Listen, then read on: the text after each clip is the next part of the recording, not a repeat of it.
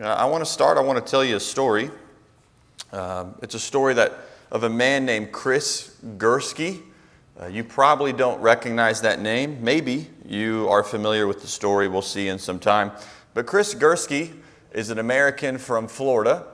And in 2018, he took a vacation. He decided to go overseas to Europe.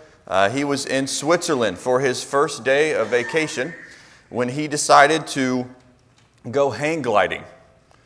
He decided he wanted to go have the thrill of a lifetime. He wanted to get some amazing views, so he goes to Switzerland to go hang gliding. Hang gliding, you have an instructor with you. You get harnessed up, you strap in. They run off from some type of hilly spot. You kind of run and you get off this platform, and then you start to soar and you fly, and it seems like the thrill of a lifetime. I will never do it, but it seems nice. It was supposed to be great. It was going to be a great time, or so he thought. It was thrilling, you could say that. They go to take off. He had his harness on, but right as they jump, he realizes, my harness is not strapped in. So his instructor is strapped in, but he was not. And so he immediately grasped onto whatever he can. I mean, he has his arm on his instructor's neck. He has his other hand just reaching for about anything.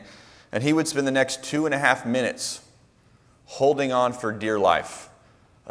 He said, he survived. He said, I looked down once and I thought this is how it ends, but I decided I would try to keep calm and hold on for dear life. Does that sound terrible to you? Terrifying? Okay, well, I have a video of it because it went viral 5 years ago, and I want you to watch it.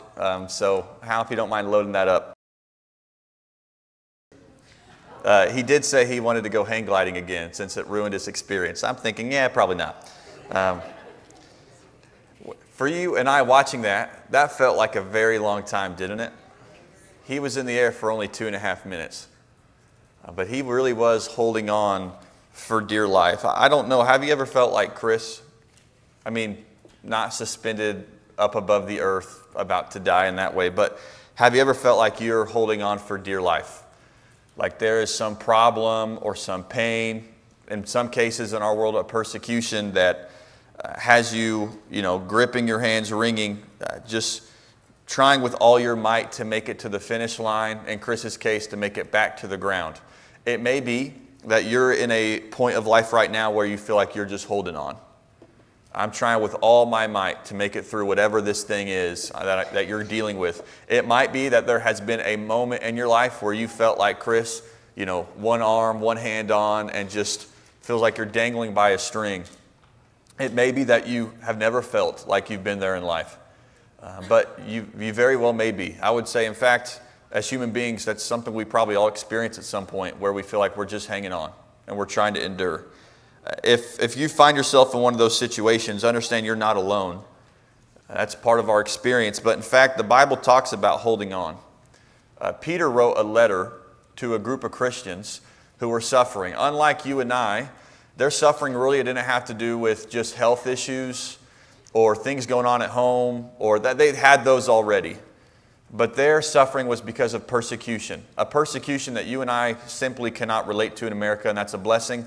But that was what they were dealing with. At this time, in the letter of 1 Peter, as Peter writes to these Christians, the emperor of Rome is persecuting them. There are stories of Nero taking Christians, tarring them, putting them on a lamppost, lighting them on fire to light up his garden parties. They're suffering. You have Christians being removed from their home, Christians being in prison or murdered. You have Christians who have lost their jobs, who are struggling to support themselves financially. He calls them exiles at the beginning of 1 Peter, in one way because this world is not their home, but in another way because they have been just scattered. And his message to them is many things, but if we boiled it down to 2 words, it might be hold on. Christians, I need you to hold on. And he'll tell them how to hold on. He'll tell them, look, you're in a fiery trial. Don't be surprised that it's come among you. He'll tell them it's better to suffer for doing what is good if it's God's will than to suffer for doing what's evil. We'll have this message over and over again throughout the letter, but he starts the letter by encouraging them. And I think in the first 7 verses or first 10 verses of 1 Peter, what he's doing is, hey, you're suffering and you're going to suffer. And I need you to hold on, but here's a great reason why you should. And so if you would, look at 1 Peter chapter 1 with me. Peter started off this letter by saying this. He said, "Blessed be the God and Father of our Lord Jesus Christ. According to His great mercy, He has caused us to be born again to a living hope through the resurrection of Jesus Christ from the dead, to an inheritance that is imperishable, undefiled, and unfading, kept in heaven for you, who by God's power are being guarded through faith for a salvation ready to be revealed in the last time. In this you rejoice, though now for a little while, if necessary, you have been grieved by various trials, so that the tested genuineness of your faith, more precious than gold that perishes though it is tested by fire, may be found to result in the praise and glory and honor at the revelation of Jesus Christ." It's a very cheery start to a letter in many ways. It sounds nice and it's positive and it's encouraging until you get to verse 6. Hey, in all these things you rejoice, and we're going to talk about these things in a second, but you rejoice, though now for a little while you've been grieved by various trials. You're being tested. You're suffering. You're going through it. Here's the fiery trial. It's right there. In the same way that gold is smelted and the impurities from the heat come out, it's like that's your faith right now. This faith can mature and it can grow to be more perfect, but it's going through the fire right now. You're being tested. We might not relate to their persecution, but we can relate to the suffering. We can relate to our faith being tested in some way. And what he tells them there is you have great reason to rejoice and hold on. And I want to look at that tonight.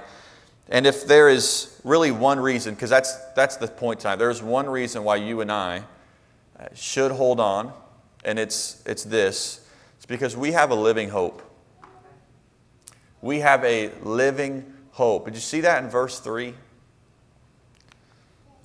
Blessed be the God and Father of our Lord Jesus Christ. It's His great mercy. It's the wonderful kindness of our Father through Jesus, who has caused us to be born again to a living hope. These Christians who might die, he says, you actually have a living hope. That word is interesting, the word hope, because we never use it the way Peter uses it, or really the way the Bible uses it a lot.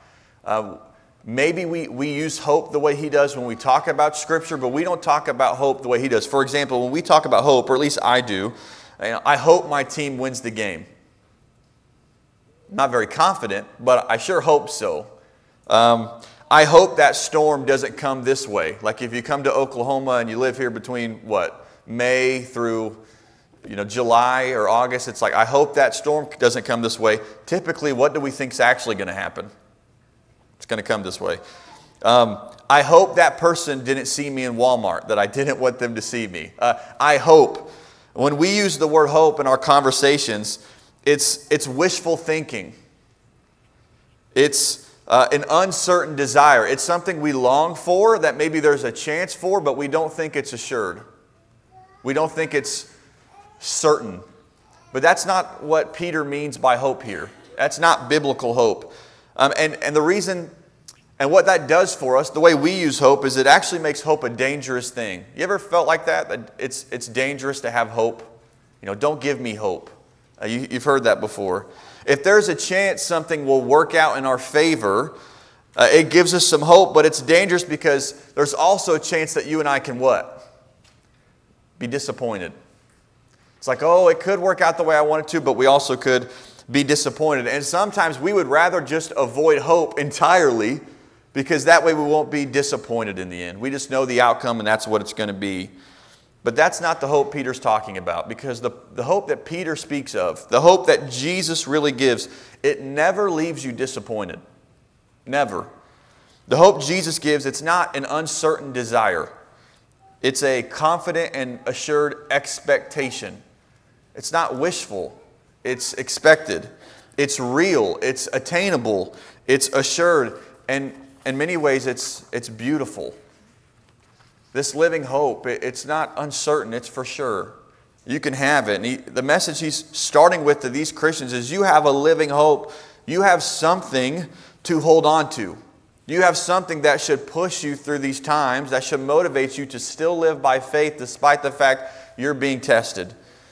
Listen, for you and I, Christian, there is something ahead of us in our near future that makes this present, even with all of its problems and pain, worth it. There is something ahead of us that is better than this life. There is something that whatever we're going through in this life makes living and living by faith worth it. And it's the fact that we have a living hope. You and I have a living hope, something we should hold on to every single day. And notice a few things he says about this living hope. For one, we received this living hope when we were born again. Same verse in verse 3 if we emphasize a different phrase of it. This Father, blessed be God the Father. According to His great mercy, He has caused us to be born again to a living hope. This being born again is what helped us to receive this living hope. Because of God's great mercy, He's given us this blessing of hope, but it's been caused through being born again. This is a reference to baptism. Peter's making a reference to the Christian when they became in Christ. This is a moment back, it's a callback to when they were buried in baptism by faith. It sounds a lot like John chapter 3, when Jesus spoke to Nicodemus. And He said there, truly I say to you, unless one is born again, he cannot see the kingdom of God. And Nicodemus would say to Him, how can a man be born again when he is old? Can he enter a second time into his mother's womb and be born? See, Nicodemus didn't get it, but Jesus would answer him and say, truly I say to you, unless one is born of water and the Spirit, he cannot enter the kingdom of God. That which is born of the flesh is flesh. That which is born of the Spirit is spirit. Do not marvel that I said to you, you must be born again. And now you get all the way to Peter, and what's Peter talking about? You've been born again. He's referencing this moment. When we obey the gospel, which there's multiple parts in that, with faith and repentance, and there's confession. But when we come out of that water, we are born again. We now grasp this living hope. It's this moment that we now get to receive it and touch it and hold on to it as we walk in this life. Peter would go on to mention this later in this letter. In 1 Peter chapter 3, he'd say, baptism which corresponds to this now saves you, not as a removal of dirt from the body, but as an appeal to God for a good conscience through the resurrection of Jesus Christ. It's a tie back. He's talked about you've been born again through the resurrection of Jesus Christ. Here he's talking once again, baptism is an appeal to God for a good conscience through the resurrection of Jesus Christ. He says, hey, when you obeyed the gospel, this moment that you became a Christian, which involved your baptism, that's when you received this hope. And from that moment on, you now have something that's better. Like whatever happens to you in this life, the worst it gets, that's the worst it's ever going to get. You ever thought about that? The worst thing that ever happens to you in this life will be the worst thing that ever happens to you as a Christian. Because whatever comes next is absolutely better. It's better. If we choose to reject the hope that Jesus offers, the worst thing that happens to us in this life is actually not the worst thing that will ever happen to us. We have something that makes this life worth living, and he says, you were born again into this living hope. And he's urging them, hey, hold on. Remember that commitment you made. Remember that choice you made. Stick to it. And he goes on to talk more about it. Emphasize another part of that verse. He would say, okay, you've been born again to this living hope. But also, your living hope is because of Jesus' resurrection. It is because of Jesus' resurrection. Sure, you did this, and this is how God caused you to have this hope. But it is only through the resurrection of Jesus Christ from the dead that you can have living hope. If there is no resurrection, there is absolutely no hope. There is no hope. Paul would say in 1 Corinthians 15 and verse 14, if Christ has not been raised from the dead, then our preaching is in vain and your faith is in vain. If Christ hasn't been raised from the dead, this whole thing is pointless. Why are we talking about it? What's the message for? Why believe it? Why live by it? Why have this lifestyle? It is pointless to live by faith if Jesus was not raised from the dead. He would go on to say in verse 17 through 19 of the same chapter, and if Christ has not been raised, your faith is futile. It does you no good. And he would say, and you are still in your sins. If Christ is not raised from the dead, hey, it's great he died and all, but your sins are still upon you, and there is no real sacrifice for you. If Christ has not been raised from the dead, then all those who have fallen asleep, well, they've perished. And if in Christ we have hope in this life only, we are of all people most to be pitied. Just shame. If there is no resurrection, I just feel sad for you Christians. Because you have hope in this life, but that's it. Because after, there's just nothing for you. It doesn't get any better. If there's no resurrection, then this life is it. All we have is this temporary moment. If there's no resurrection, faith is pointless. If there's no resurrection, there's no reason to follow Jesus' words, to pursue holiness. You'd still be in your sins anyway.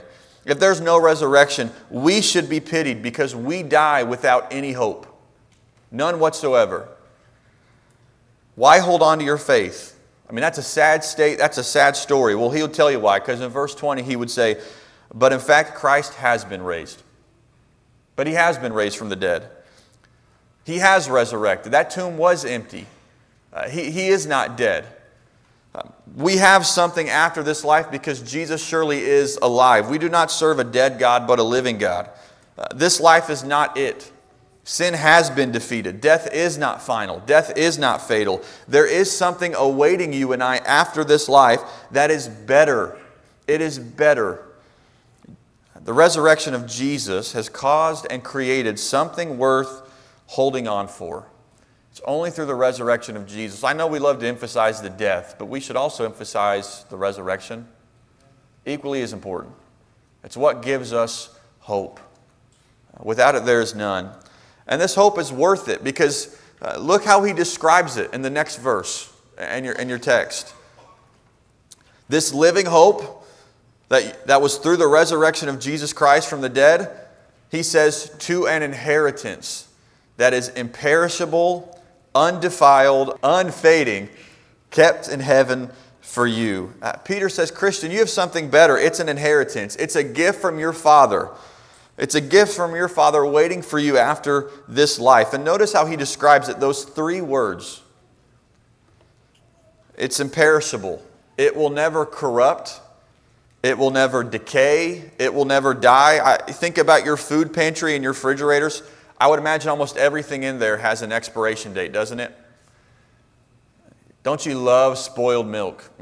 Like, what a gift. I'm sure you, from time to time, have to go clean that out and you like pull out something and you're just like, how is this thing a living thing now? It's been here so long. My first youth ministry work, I was in Elk City and they had this youth building room and they had not really looked in the kitchen for some time. I found a can of like chili beans from 2007. It's like that thing had been there 10 years past its expiration date. And I was like, this thing might cause a zombie outbreak. It is perishable. He says this inheritance, this gift in heaven waiting for you, it's imperishable. It will never die. It will always be brand new. It will be at its highest quality. It will never lose its effectiveness. Notice the second word he says. It's undefiled. It's not stained. It's not soiled. It's not polluted. It's not impure. Think about our building. We put a new carpet down. New carpet's beautiful. It's a blessing. But what happens right after you put a new carpet down? It gets dirty. Anybody that has dogs knows exactly what I'm talking about. It's like you clean it, you have a nice carpet, and immediately it just soiled. It just gets dirty. It loses its beauty. It gets defiled. He says heaven will never be stained, polluted, or corrupted. It'll never be impure. Heaven will never have any stain. Sin will never touch it. It'll be in pristine condition. Then he goes on to say it's unfading. It will never lose its beauty. It will never lose its luster. When you buy flowers, how long does it take for those flowers to start drooping over, start wilting? You know, they're pretty for a time, but you got to take care of them, and you can take care of them really well, but eventually those flowers, and they start to die. He says, heaven is not like that. What awaits us in eternity, this gift of heaven, it will never lose its beauty. It's sometimes hard for us to understand what heaven's going to be like. God describes it in ways and words that we can picture it in our human minds, but we have no earthly idea what it's going to be like. But we can understand this. It's absolutely worth it. I would imagine if you took your favorite place, your favorite view, your favorite activity, your favorite people, all your favorite feelings you get from those things, if you combined it all into one, it wouldn't compare to the greatness of what we have waiting for us in heaven. And it will never lose its beauty or effectiveness. What God has prepared for us will be that way forever. It's worth it. It is worth it. And so as he talks to these Christians, hey, you're suffering, it's coming, it's happening. He doesn't mince words about it. It's real. You're being tested. But remember what you have waiting for you. You have a living hope. Because Jesus is living, your hope is living. And you have something waiting for you that is beyond description. It is fantastic. And he says, is holding on really worth whatever comes next? He says, yes, it is. Is holding on worth them killing me? Yes. And living by faith? Yes. Is holding on worth suffering and losing my job and still living by faith? Yes. For us, is suffering worth the health issues we have to keep trusting despite what's happening in our bodies? Yes. Is suffering is it worth suffering for what's coming next when that temptation is so overwhelming? Yes. Is it worth living by faith in a world that mocks you and makes fun of you for how you live? Yes. We can go down the list with any situation that causes us pain and problems and suffering. And if we ask the question, is living by faith really worth it? The answer is always the same. Absolutely. And Peter's message is this: hey, hold on. Hold on. Don't let go. Can you imagine how sweaty Chris's hands were on that video? I don't know if he chalked up before he got on there, but he should have. I bet he was slipping. But yeah, he found the strength to hold on. I'm sure that 2.5 minutes for Chris felt like an eternity. In the moment, I'm sure it felt like an eternity. But how long was it? It's only 2.5 minutes. Guys, you sit through sermons like 20 times that long every week. Maybe 30, depending on who's speaking. John. It's only 2.5 minutes. He kind of makes this point too. Whatever you go through on this life, it's temporary. Some of our suffering is longer. Sometimes our suffering is some months. Sometimes it's a year. It's a season. Sometimes it starts and it goes until the end of our life. But notice what he said there in chapter 1. If we back it up just a bit. In this you rejoice, though now for in verse 6 he says, a little while. He calls their test just a little while. If you were being threatened with your life, do you think you'd call it a little while? Or if you were dealing with that for a year, would you think that was just a short amount of time? Yet when Peter writes about it, he says it's only a little while. It might feel like our suffering is very long, and I'm not trying to minimize our pain or our problems, but understand it's only a little while.